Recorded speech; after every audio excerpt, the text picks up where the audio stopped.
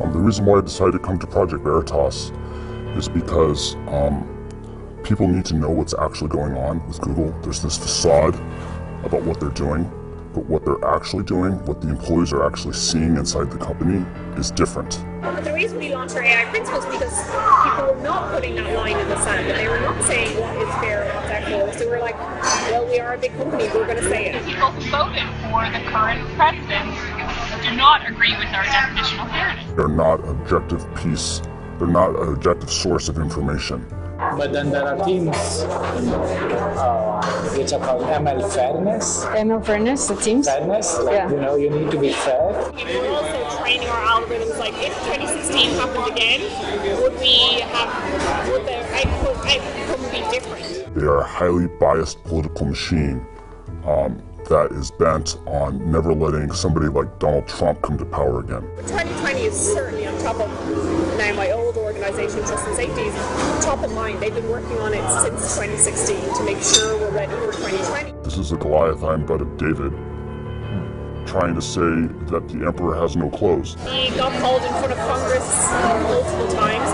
They can pressure us, but we're not changing. Being a small little ant, I can be crushed, and I'm aware of that. But this is something that is bigger than me. This is something that needs to be said to the American public. Elizabeth Warren is saying that we should break up Google. And like, I love her, but she's very misguided. Like, that will not make it better, it'll make it worse, because now all these smaller companies who don't have the same resources that we do will be charged with preventing the next Trump situation. It's like a small company cannot do. And it's like...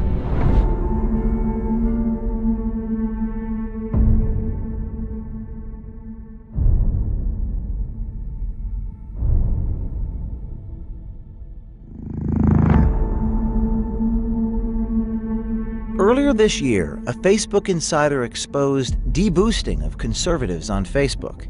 That insider inspired someone at Pinterest to come to Project Veritas with his story. Last week, we released a report from the Pinterest insider Eric Cochran detailing censorship of pro-life and Christian content. The tech companies can't fight us all. Today, we bring you a Google insider, a brave man who came forward and brought us a story that will scare you. I think sunlight is the best disinfectant, and people need to start asking questions. A couple weeks before the Google insider came forward, Project Veritas secretly recorded with Jen Janai, a Google executive. Janai talks about making sure when people search for things through machine learning algorithms, Google's political agenda is always present. We all got screwed over in 2016. Again, it wasn't just us, it was like people got screwed over, the news media got screwed over, like everybody got screwed over, so now we're rapidly being like, what happened there? How do we prevent it from happening again? Right after Donald Trump won the election in 2016, the company did a complete 180 in what they thought was important. Before, they thought self-expression and giving everyone a voice was important. But now they're like, hey, there's a lot of hate, and because of there's a lot of hate and misogyny and racism, that's the reason why Donald Trump got elected. And so we need to fix that. And we need to start policing our users, because we don't like to have an outcome like that. We don't want to have an outcome like that to happen again. Yeah, let's talk a little about that. Tell me more about what you observed at these meetings right after Trump was elected. Who said it? What was said exactly? So the things that changed was that the TJFs, they started talking about the need to combat hate and racism online, and also at YouTube they had the same talks by the CEO Susan, and they talked about combating that and getting rid of unfairness. And so slowly they started introducing the concept of machine learning fairness. Jen Janai is the head of responsible innovation at Google Global Affairs. She determines policy and ethics for machine learning, or artificial intelligence. What we've learned is that AI is increasingly what Google Search is all about.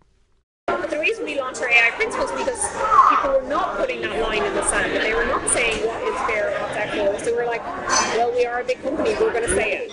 Where my definition of fairness and bias specifically talks about historically marginalised communities, and that's who I care about.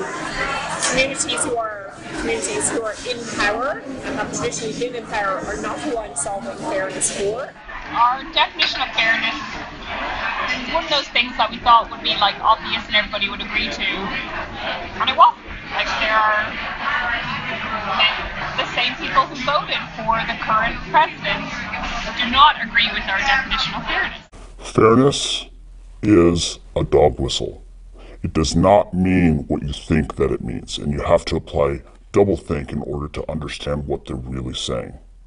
And what they're really saying about fairness is that they have to manipulate their search results so that it gives them their political agenda that they want. And so they have to rebias their algorithms so that they can get their agenda across. You know, to unpack everything that she's saying that she wants the algorithm to be fair to a hand-picked representative of that community means that what she's trying to do is she's trying to sell you a product that is not objectionable.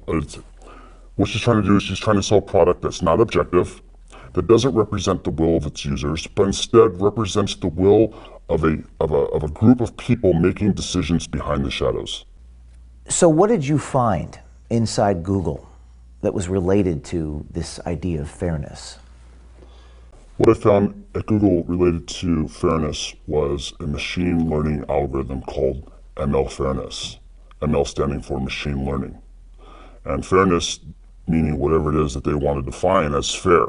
You could actually think of fairness as unfair because it's taking as input the clicks that people are making and then figuring out which signals are being generated from those clicks and which signals it wants to amplify and then also dampen.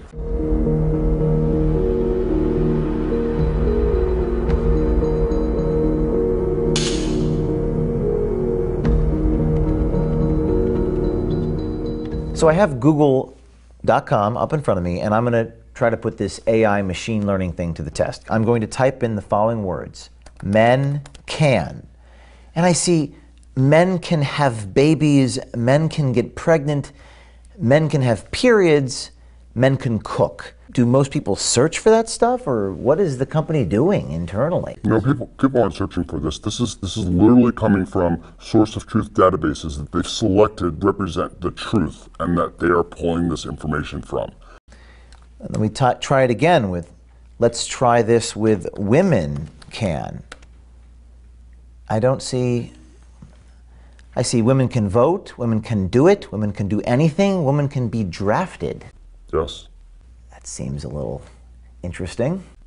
So all these examples are part of the social justice narrative, right? And so the sources of truth that ML Fairness is selecting from to amplify are saying these keywords. And so because that source of truth has been vandalized, the output of the algorithm is also reflecting that vandalism.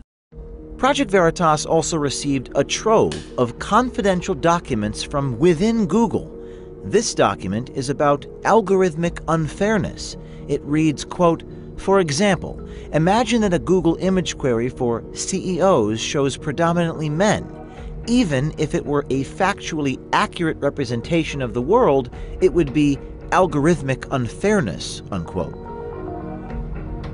Gaurav Gite, a Google software engineer, independently verified the thesis of this document. But then there are teams which are called ML Fairness. ML Fairness, the teams? Fairness, like, Yeah. you know, you need to be fair. Yeah. So they're trying to modify the model such that even if the data for female CEOs is It's low. It's low. It kind of balances out. It still balances out. Now, this is a confidential document, correct? Yes. This is not a document that Google has come out and admitted that this is their process. That's correct. And in this document, it says, I'm going to read from it. In fact, if you brought this up without the document, they would say that this is a conspiracy theory. Wow. So then they wouldn't admit this publicly. They would never admit this publicly. In this document, it says, in some cases, it may be appropriate to take no action if the system accurately affects current reality, while in other cases, it may be desirable to consider how we might help society reach a more fair and equitable state via product intervention. What do they mean by that? So what they want to do is they want to act as gatekeepers between the user and the content that they're trying to access. And so they're going to come in, they're going to filter the content, and they're going to say, actually, we don't want to give the user access to that information because it's going to create an outcome that's undesirable to us.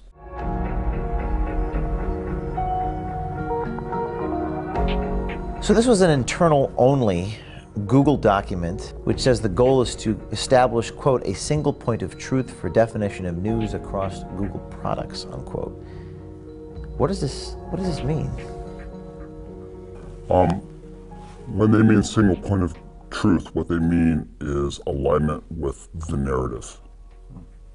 And so the narrative is manufactured by establishment players. And what they're looking to do is they're looking to boost authoritative content. Accusations on around the fairness is that we're unfair to conservatives because we are choosing what we define as credible news sources, and those news sources don't necessarily overlap with conservative sources, and so we're getting accusations of fair from one side. Does Google have an editorial agenda? Does the company make news decisions? Is that what I'm seeing in this document? Yes. This is describing what's happening with Google News. Would Google have a problem if people saw this document? Yeah, I think so. Why wouldn't Google want people to see this document? The reason why is because right here in some of these boxes, they're applying editorial, their editorial agenda onto the news sources. And if you were to expand that, you would see that there's machine learning fairness within these algorithmic checks. And they state right here that it's for crawlability and extractability, but in reality, does it fall in line with their agenda? And if it does, it pops to the top, and if it doesn't, then it gets buried. Other internal documents expose Google's hopes for ML fairness. Training data are collected and classified. Algorithms are programmed. Media are filtered, ranked, aggregated, and generated. People, like us, are programmed. Sounds like social engineering, not search querying.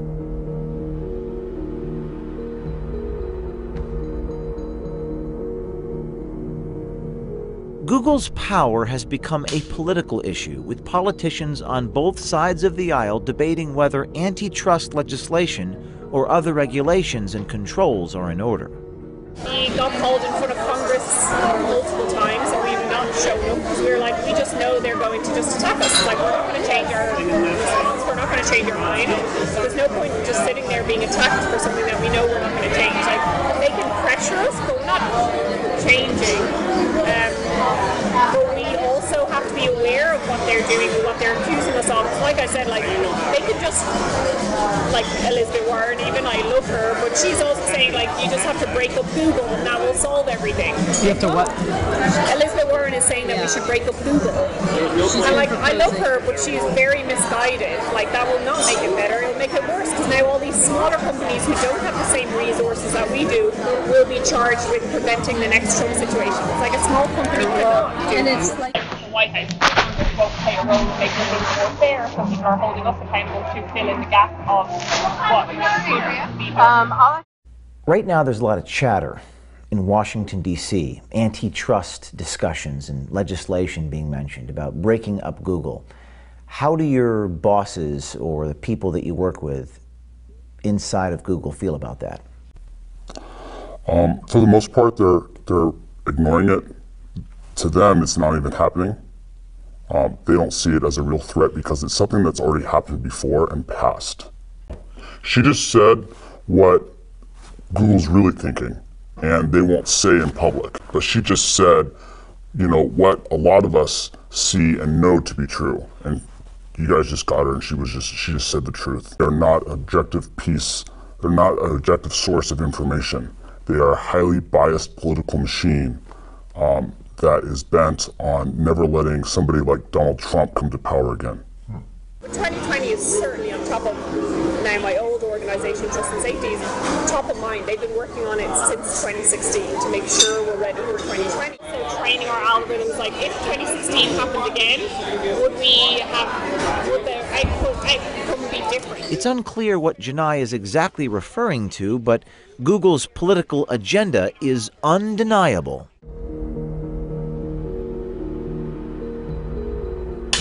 What are some other things I can type here? Hillary Clinton's emails are, it doesn't even give you a result. Google is suggesting that people do not search for this term. Is that correct? That's what they're saying. It's not even worth returning any results. But people do search for this. Absolutely, and you can tell that because you can cross-reference some of their other services that prove that people are.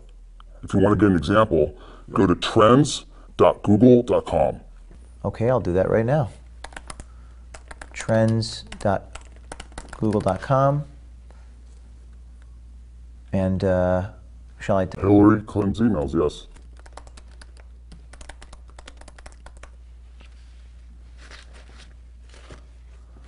Okay, and set it to the last 5 years.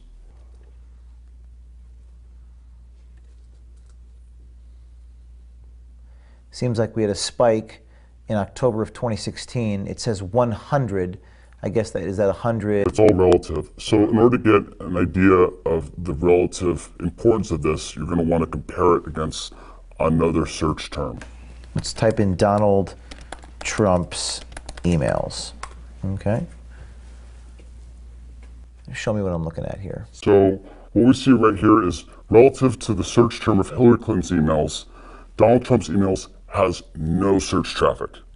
No search traffic. Now let's go back to google.com and search for Donald Trump's emails, and it should show us no autocomplete because according to Google, no one searches for it compared to Hillary Clinton's emails. But it does. It gives us a whole bunch of different examples for autocomplete. So fewer people search for this and it autocompletes, and everyone searches for Hillary Clinton's email and it doesn't. That's right. What's the explanation? Well, according to them, Hillary Clinton's emails is a conspiracy theory and it's unfair to return results based on her emails. And so through their program of ML Fairness, they've deleted the autocomplete off the internet like it didn't even exist. How did they do that? Was it manually? Was it a human being? Was it a machine? AI? Well, the way that it works is that they're training the AI now with a bunch of humans that you could consider them social justice warriors or whatever you want to label them, but they are feeding the information and training the AI so that it will return results like this. And when they aren't able to train it, there's actually someone that will go through and manually delete certain keyword terms or put it as a blacklist.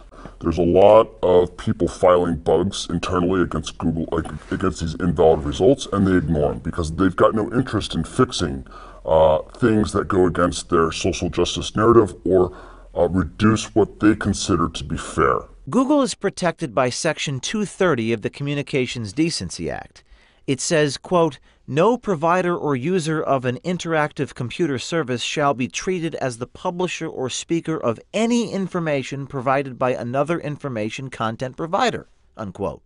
Meaning Google is not liable for any content on their platform. Some people think a solution is this Section 230 and taking it away. I mean, they violated not only the letter of the law, but the spirit of the law. Section 230 says that in order for them to be a platform, they can't censor the content that they have. And instead, they decided to act as a publisher, making them responsible for everything that they put on. And they're still masquerading as a platform, even though they're acting as a publisher. It doesn't stop with Google search. Our insider says political biases are censoring voices on YouTube, owned by Google as well. He says the YouTube rollout discussion was at a rather bizarre location. We didn't have it. It was a special occasion that happened in May, and they invited us all to the Masonic Temple to talk about the future of the company for YouTube, and they described that they were going to have more content filtering.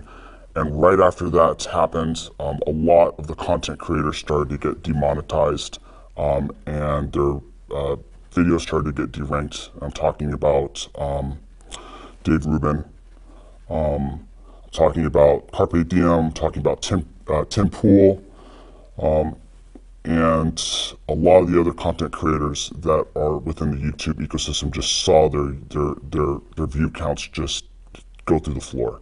What did YouTube do to make their view counts go down? So Google is targeting what they consider to be right-wing news commentators. So that includes Tim Pool, Dave Rubin, Stephen Crowder, and a host of other right-wing people that they are coming in and they're deciding that they don't want these opinions to have a wide appeal. And so they're coming in and they're putting their thumb down and they're deciding which content the users are allowed to see. The way that Google is able to target people is that they take videos and then they do a transliteration through using artificial intelligence. And they look at the translated text of what those people are saying, and then they assign certain categories to them, like right-winger or news talk, and then they're able to take those and apply their algorithmic rebiasing unfairness algorithms to them so that their content is suppressed across the platform.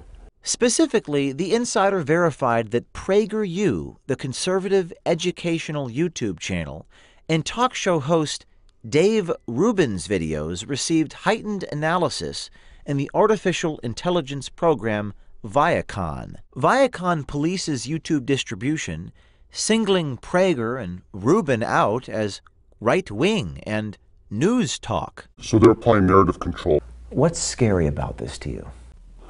What's scary is that Google's deciding what's important and what's not important.